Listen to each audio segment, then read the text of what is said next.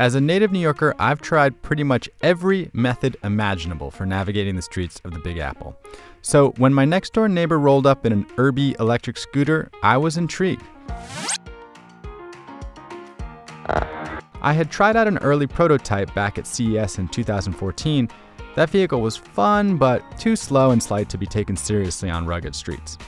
I decided to take the finished product for a spin, trying to navigate through a day of errands and my commute to work. I started out in Brooklyn, where I live. The URB-E is front-wheel drive, so the steering can be a bit jumpy, especially if you put your feet on the front pegs. But I never fell off while learning to ride.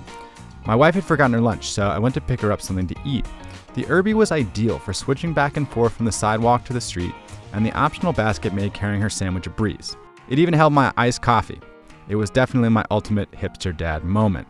The URB-E has a top speed of 15 miles per hour, which feels great when you're accelerating, not quite as speedy when you're getting passed by a bicycle on the straightaway. Still, I left my camera crew in the dust by slipping past traffic a lot of the time. The URB-E even handled well on cobblestone streets, although that was a pretty bumpy ride. We then made our way into Manhattan. I took the Brooklyn Bridge, which is always crowded with tourists snapping selfies in the bike lane.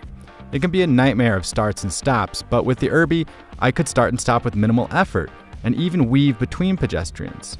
Its agility and flexibility really impressed me on this leg of the trip. As I made my way to Midtown, I spent some time weaving in and out of traffic on the URB-E. You sit far too low to be seen from a large bus or truck. Even most SUVs wouldn't spot you in their mirror. But I actually felt safe, if not safer than I do when working my way through similar traffic on a bicycle, because the URB-E is much nimbler and faster to accelerate. The URB-E relies on a 36-volt lithium-ion battery for power. It takes about 4 hours to get to a full charge, but you can get a whopping 20 miles on that single charge, giving you more than enough juice for a 45-minute commute to work and back. So this is our last shot of the day, and it's a fake one because I beat the video team back to the office by a mile. I was really impressed with the maneuverability on the URB-E and especially the battery. We rode it for like 5 hours before it died. This is a new one I'm riding now.